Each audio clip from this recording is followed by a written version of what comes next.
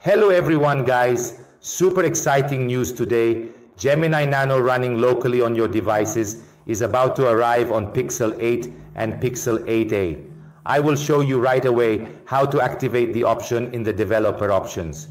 If you have not activated the developer options, I will leave another video in the description where I show how to do it.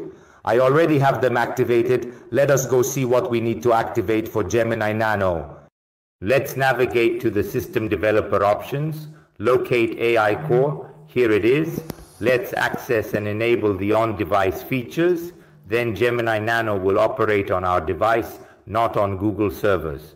Of course, I want to remind you that this option is concealed in the developer settings due to its high RAM requirements, so Google has not enabled it by default for security reasons.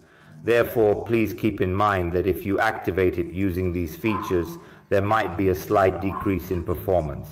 However, let's be honest, who wouldn't want to immediately activate this incredible feature? We all have a strong desire to witness its functionality.